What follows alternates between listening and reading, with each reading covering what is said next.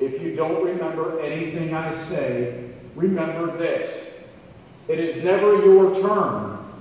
Ever. It is never your turn. You don't ever brace for it. You fight like your life depends on it, because why? It does.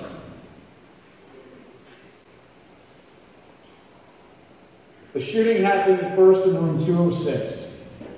206 was essentially ambushed.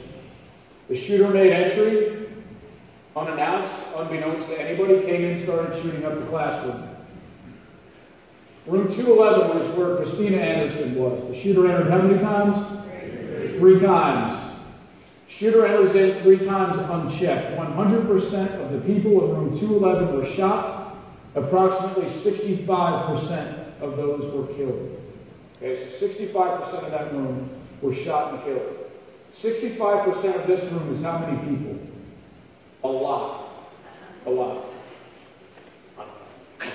I became a police officer, so I didn't have to do math. So room 207 is another room that was attacked. He went in there once. He tried to go into a second time. After he went in there a second time, what did he find? Those that had not been shot got out. Room 204, a very interesting story. You saw the name Lorenzo, and I'm butchering his name. He had his name placard on that video, showed up very briefly. Does anybody know his story? He was a Holocaust survivor. He was also a professor at Virginia Tech. After hearing the gunshots and the commotion, he said to his class, "Something really bad is happening. I'm going to barricade the door with myself." He literally leaned up against the door and told his students to jump out of the windows. Those that were not able to get out of the windows or refused to get out of the window, or whatever the case may be, because he was on the second story, this is the number of people shot in that room, because he simply barricaded the door with himself. We know that the shooter shot through the door, killing him, and then was able to make entry into the room. What do we think happened in room 205? They barricaded the door. How many people were shot in room 205? None. Picture this. This is the order that he went. He starts in 206. He goes to 211. He goes to 207. He goes to 204. He goes to 205. Is not able to make entry. Why? It was barricaded. Where's he going next? Back to 211. Why does he go back to 211? Because he can. Because he can. If he went in there the first time and was not confronted, he's going to go back a second time not confronted. Why did he choose room 211 for his third time? Because he wasn't confronted. He went in there, saw that nobody else was basically alive, and he shot and killed himself. Does everybody get the point to barricade in place? If you hope and hide and hope, whatever you want to call it, your turn will be coming. You should brace for it because your turn is next. But we're not ever going to do that, are we? Hopefully not after tonight we won't. So that brings us to our third and final option. We're going to defend. Now there's a term up there for legal reasons, and that is if your life is in imminent danger. I'm not an attorney, but I can tell you that a crazy person with a gun at a location shooting people, they're in imminent danger. What does that mean legally? Use whatever you need to use. Okay? Deadly force, whatever you need to do, you can do. Attempt to incapacitate the shooter. Go for the gun. Remember, I told you, if he makes entry through that door, the first thing through that door is going to be what? The gun. He's coming in like this. That's the first thing we want to attack. Now, we're at a Lutheran church. To my knowledge, there's no caches of weapons anywhere. And Pastor, if there is, I don't want to know about it.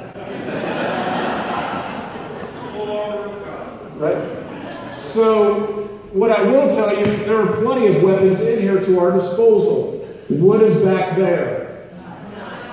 All kinds of stuff. Right? What's up here? Hot coffee. Okay? What do we have a room full of? People that are going home tonight. Okay? Now, the vast majority of us are very law-abiding citizens. Those of you that are not, we'll talk to you after class. But these are things we normally wouldn't do during the course of our day, is it? Well, just like we didn't plan on attacking anybody, we also didn't plan on being involved in an active shooter event. So we're going to do things a little bit differently than what we normally would do. We don't go around during the day throwing hot coffee at people, do we? As much as we might like to, sometimes we don't do it. Okay? But the mindset we have has to change. We have to fight like our life depends on it, because why? It does. So what we're going to use is improvised weapons. We're going to commit to our actions like our life depends on it. If this person wants to come here and try to shoot us up, he's going to do it by fighting with me. Okay? And I'm going to do it with as much aggression and with anything I can find at my disposal to incapacitate him. This is immediately where my mindset goes to my 2-year-old daughter. I am going home to her every night. And if somebody needs to be sprayed with hot coffee, that's exactly what's going to happen. Case in point, Lieutenant Brian Murphy from Oak Creek, Wisconsin. Okay? He was involved in the active shooter event at the Sikh temple.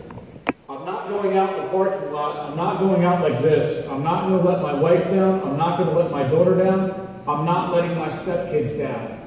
He said that as he confronted the active shooter.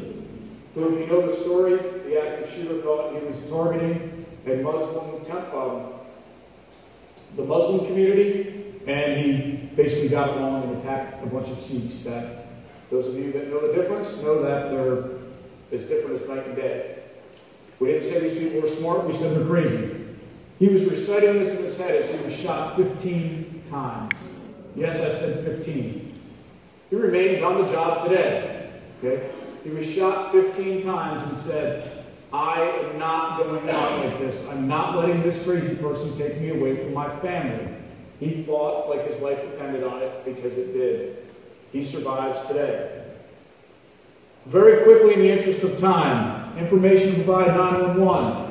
All we need to know is what he looks like and where's the last place you saw him. We want you to call 911 when you're safe. Not call us and wait for instructions. Your instructions now are avoid, deny, and defend. Okay? ADD. That's your instructions.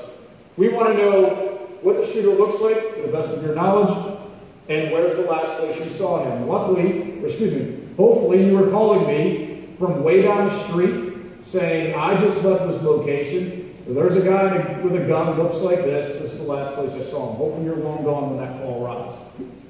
When that call's made, excuse me. When we arrive, yes, there's a bunch of stuff on the screen. This is what we want you to know. We're coming into a situation where we know we may have to get into a gunfight.